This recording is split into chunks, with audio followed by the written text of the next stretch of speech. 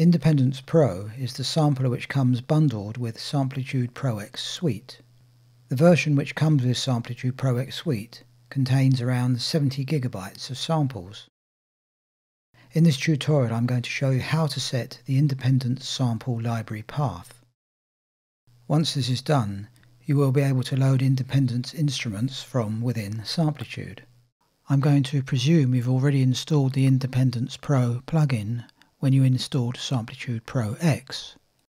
The samples which come with Independence Pro are called image files. These image files contain the sample library data. So I'm also going to presume you have these image files located somewhere on your hard drive. They will probably be in a folder called Independence Pro or Yellow Tools.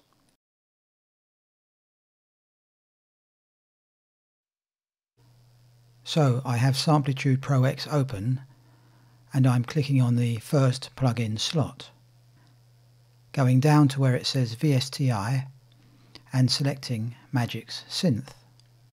You can see Independence in the list, so left click and the plugin will open.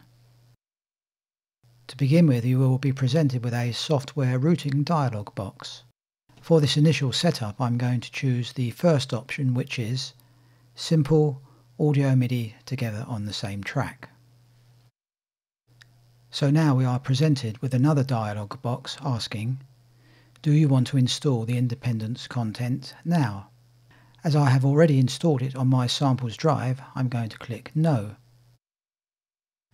To add an Independence instrument, you would need to click where it says 01, click here to load instrument.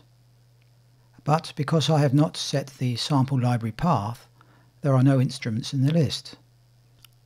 So the next thing I'm going to do is set my Independence sample library path. Left click on Preferences, then select the Libraries tab. Next, left click on the Add Library button. We are now presented with a Browse for Folder, Add Library dialog box. I'm going to navigate to my samples folder, which is Drive E. Obviously in your case you may need to navigate to a different location. Look for a folder named either Yellow Tools or Independence Pro. My folder is called Yellow Tools. The next step is very important. Make sure you navigate to the folder which has the image files inside it. The folder containing the image files will be called Independence Pro. Select the Independence Pro folder and click OK. You will now notice that this library path has been added to the list. Once again I'm going to click on the Load Instrument menu. It may turn out that there are still no instruments in the list, as is the case here. This can be solved by clicking on the Rebuild menu. Let's have another look. Yes, there they are. Independence Pro instruments. I'm going to load the first instrument in the list, which is an acoustic drum kit.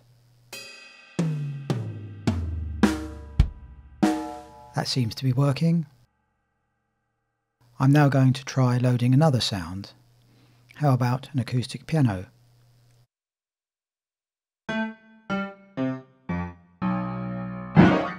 This seems to be working as well.